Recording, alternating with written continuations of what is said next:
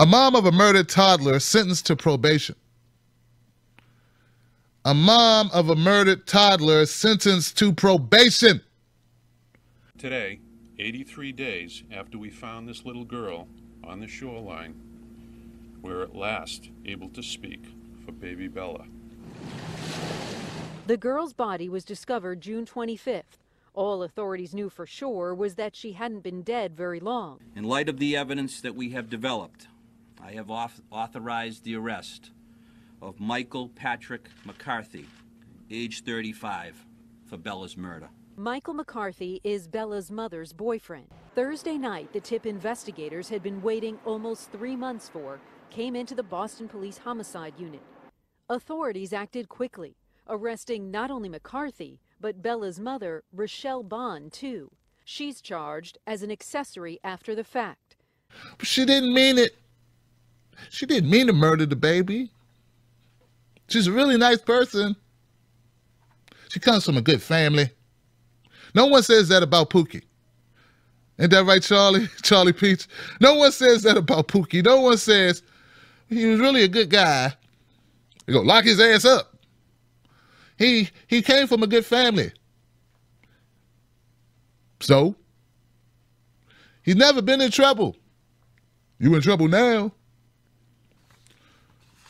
Let's hear the story of how this lady got off with it.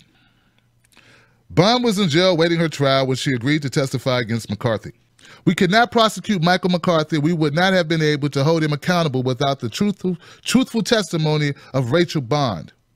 Bond served nearly 2 years in jail and will enter a rehabilitation facility for substance abuse upon her release from South Bay Correctional Center in Boston on Friday, says her attorney Janice Basile. She's scared about her future. She has a future without her child, and regardless of what people think of her involvement or not, she grieves the loss of that child every single day. Bond's sentencing caps a saga that began in June 2015 when a jogger found an unidentified girl's partially decomposed body in a trash bag along Deer Island near Boston. Authorities launched an extensive effort to identify the girl known as Baby Doe and commissioned an artist to draw a composite image of her that was widely shared. The case broke open in September 2015 after Rachel Bond admitted to a friend that her daughter Bella was dead and that the girl had not been taken away from the Department of Child and Families as she had told others, including the child's father. The friend recognized Baby Doe as Bella Bond and notified police. The tip led to the arrest of McCarthy and Bond. Prosecutors relied heavily on Bond's testimony during McCarthy's trial. They claimed that McCarthy had called Bella a demon, killed her, and dumped a trash bag with the child's body into the water near Deer Island. So what we got is a bunch of meth heads and maybe devil worshippers or something going on.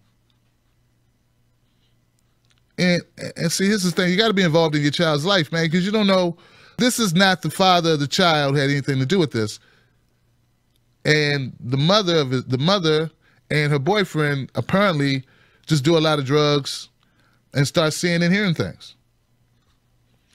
Now, if you're in your right state of mind, seeing and hearing things may be kind of cool. Ooh, listen to what I'm hearing, man.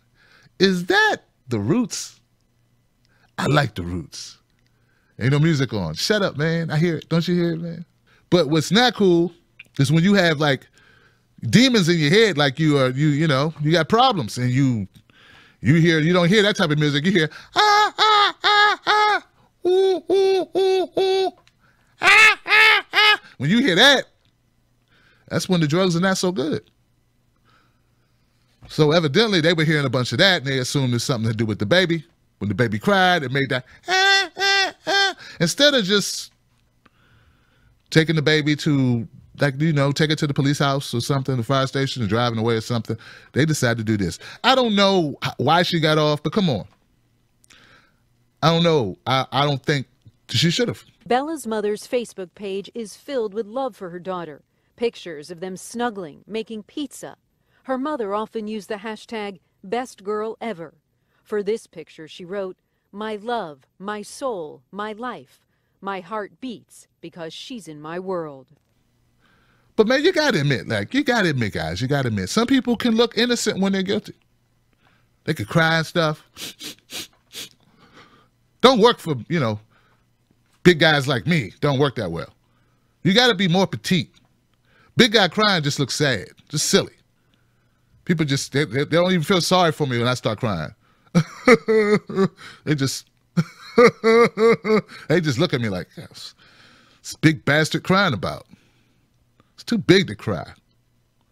You know, so like some people get sympathy, some people don't. The darker you are, the less sympathy you get. The bigger you are, less sympathy you get too. Big people get it bad. Nobody listens to Arnold Schwarzenegger cry. Everybody get to the chopper. Shut up, Arnold. Stop crying. I couldn't get to the chopper. So this is a horrible story, guys, and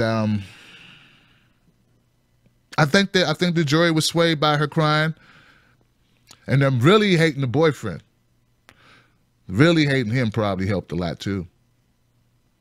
But you know, when the two people do something or something like that, like somebody gonna take the fall, and all it takes is the one that has the more sympathy to say, hey, I didn't know he was gonna do that. And you're over there like, you did know, you helped plan it. Like, I don't know nothing about it. And then somebody takes the fall. And I really don't feel sorry for either one of them. But the thing is, both of them should be punished to the fullest extent of the law. But like I said, some people cry better than others. It's a skill. It's a learned skill.